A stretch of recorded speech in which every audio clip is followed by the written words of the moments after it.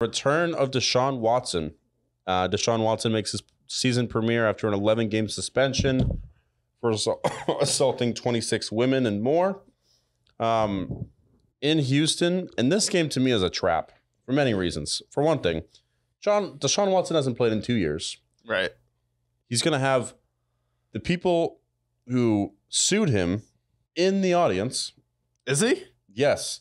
There are multiple women who accused him in the audience in Houston. Oh, they're going Donald Trump style when he brought Bill Clinton's accusers to the front of the debate with Hillary. Yeah, exactly. So right now, Texans are 7-point underdogs. Browns, for me, I know the Texans are really bad. They're going to get the number 1 overall pick, but this is a trap game. I like the Texans to cover. Deshaun Watson hasn't played.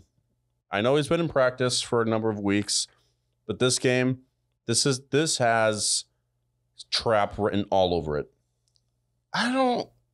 It's hard for me to see how the Browns win this game when Deshaun Watson hasn't played in 2 years. We really don't know what Deshaun Watson we're going to get. If it comes down to a key moment, really don't trust it. The Houston Texans came alive a little bit in the fourth quarter. They were getting destroyed by the Dolphins. Then they came up, got 15 points. So they feel good about themselves going into this game. They don't feel great because they get blown out and dominated for 3/4 of the game. But they're like, hey, we got 15 points, then shut them out in the fourth quarter when they benched Tua. That's fine. But in this game, I feel like this is Seattle with Russell Wilson. It's one of those situations where this guy asked for a trade before all the stuff came out about his accusers. There's some serious bad blood going on between Deshaun Watson and Houston. And if there's a worse first game for him, it's definitely against Houston because they have every reason to want to beat him. There's a best game for the NFL. It's definitely this game. So this is going to be the most interesting Texans game. You mentioned how a lot of Texans had it circled on their calendar, but it's like, how do you feel Deshaun Watson's going to play? Because I have no idea, but my gut feeling is that he's going to suck for a few games. Yeah, I don't see him being effective because, like, for one thing, he doesn't have the rapport with his receivers. He doesn't have the syncrasy that is required for playing at a high level in the NFL. And that's like in the fourth quarter is what we mean. It's like, yes, he'll be able to complete passes, but like on critical third downs, he's not going to know where to go. That's all we mean. Yeah, exactly. I think, and then not only that, for the Texans, I know that they suck, right?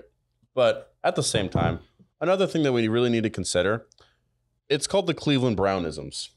The Cleveland Browns, right? Despite 26 accusers, despite him being basically almost exempt from the NFL for life, right? The Browns are like, you know what? Let's trade for this guy and let's give him the first actually not the first because Kirk Cousins was, but a fully guaranteed contract. What could go wrong? I guess it remains to be seen how this will go. Also gives up a shit ton of first-round picks. Well, can I put it past the Browns for them to go in first game with Deshaun Watson, going into Houston with his accusers in the crowd, yeah, and lose to the Texans? Absolutely. That is so Browns. This is the most Browns game I could possibly see. Yeah. Deshaun Watson's definitely going to have to massage himself back into a rhythm playing in these games.